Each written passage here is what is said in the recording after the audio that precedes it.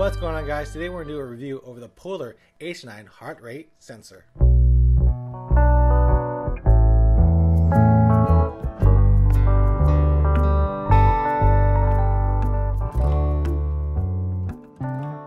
Alright guys, so Polar did send me over this device for review, but we had no prior agreement whether I should do a positive or negative review on this product. This is my own thoughts on this device. So let's talk about heart rate monitors in general. Why do you need one? Well, for me, I am doing heart rate training. I'm doing the 80-20 training plan. So a lot of times I need to know exactly where my heart rate is, and I want to have the most accurate way of finding that. Knowing your heart rate is a way of measuring the intensity of your workout. So a lot of plans will have you train at either a pace or a time or by feel.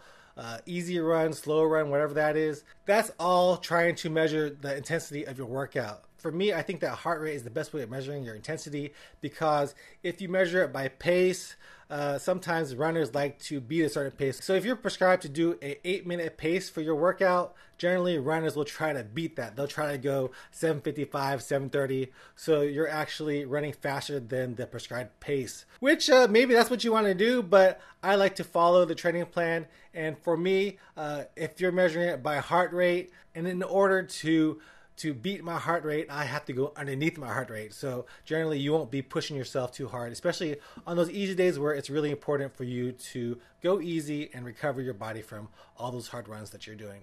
So what are the two ways that runners track their heart rate? Well, first off, many runners do have watches, and these watches have optical heart rate sensors. So if you see that green light over here, that green light is actually emitting the light into your skin, going into your blood vessels, going through your hemoglobin, and different things in your body will absorb it or refract it. So if it's not absorbed by the hemoglobin, it's going to get refracted back into the sensor in your watch, and that's how it reads your heart rate. So depending on your heart rate, if there's more hemoglobin bouncing around in your blood vessels, it's not going to get refracted back as much, so it's going to have a higher reading on your heart rate, and that's generally how that optical heart rate sensor works. So the negative part of an optical heart rate monitor is that if it is not strapped on tightly enough, or if you are drawing around a lot, those sensors in it can give you inaccurate readings. If you're moving around a lot, the light refracted back into your sensor may not be as accurate if you're moving a lot or the watch isn't on tight enough. So the second way that many athletes measure their heart rate is via a chest heart rate monitor like this.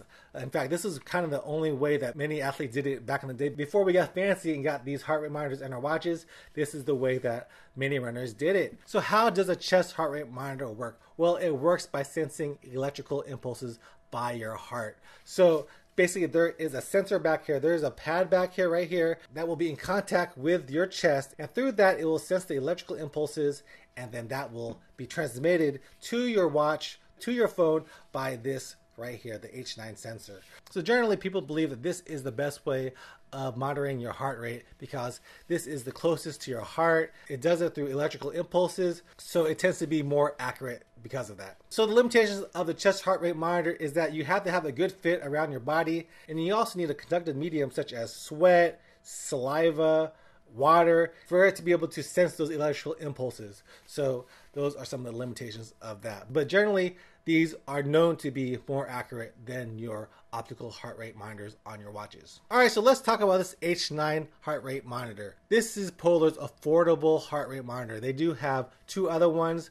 They have the H10, which is a higher end one, which stores your heart rate and does some other features. And then they have an arm band type of heart rate monitor, and then they have this one. This is the cheapest one that they sell. This is about $59. What does that give you? So it basically gives you the heart rate monitor, it gives you the chest strap. The battery lasts about 400 hours, it says, so about a 1 year of use, and then you can change it out simply. There is the little clip for the battery over here. So you just stick a screwdriver in there and pull it out, and you could put a new battery in there.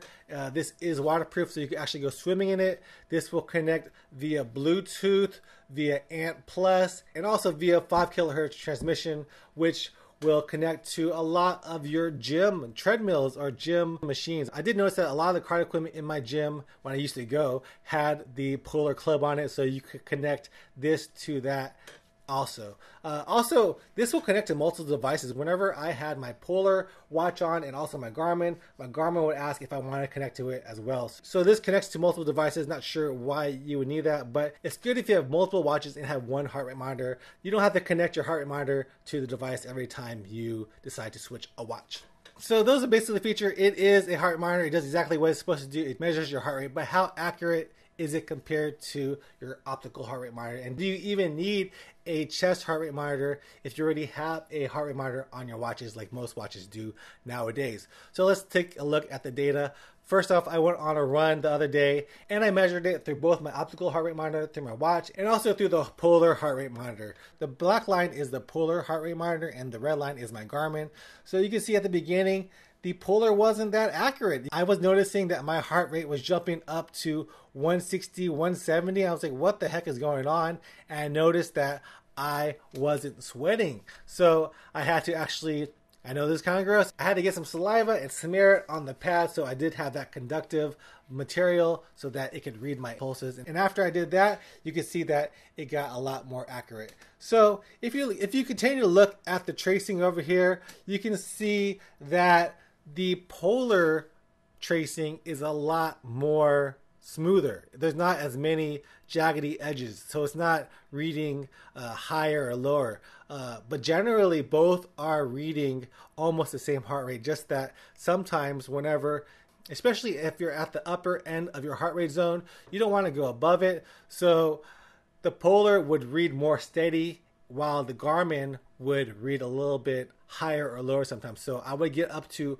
142 on my Garmin, but my Polar would say I'm still at 139. So that was one thing about that. And then if we go to another graph comparing my Polar and my Garmin watch, you can see that this is a little bit more accurate. The black line is again the Polar, and then the red line is the Garmin. Again, a lot more variation in the heart rate with the Garmin and not so much with the Polar. So while the Polar and the Garmin did have a little bit different readings, the readings were almost exactly the same. I wouldn't call it a big difference, but if you're really finicky and really want to have all the greatest stats, I thought that the Polar heart rate monitor measured my heart rate more accurate.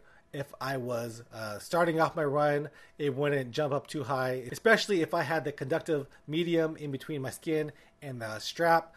I thought that it measured it a little bit more accurate, but I think you can get by without a chest heart rate monitor. But if you want more accurate results where there's not much fluctuation in your heart rate from beat to beat, it's best to go with a chest heart rate monitor such as the Polar H9. So for a person like me who's doing heart rate training and I really want the most accurate results, I think that this Polar H9 is a great deal. So for $59, this is the budget-friendly version of their heart rate monitors. I think it has everything I need to measure my heart rate accurately, and it's at a good price. So this does get a Goku Runner thumbs up from me. So yeah, I'm using this. I'm enjoying my heart rate training. I'm enjoying it even more with this Polar H9. All right, guys. Hope you guys enjoyed this video. If you guys did, please give me a like, subscribe to my channel, and I'll see you guys next time. Peace out.